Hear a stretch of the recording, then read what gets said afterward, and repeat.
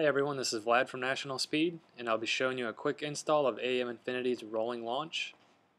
So for this rolling launch feature to work in our EVO8, we need to install a momentary button somewhere. The easiest place is somewhere in this general area so you can reach it easily when you're driving.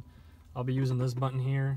It's a very simple momentary switch, has 2 wires, and most likely be installing it right next to this BTI gauge and this panel here. That way, when you want to activate it, you just hold the button and then let go.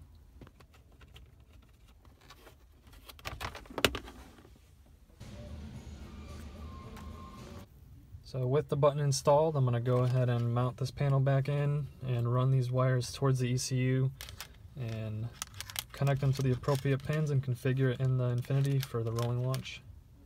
The Infinity harness has a 12-pin auxiliary connector you can use for various inputs and outputs.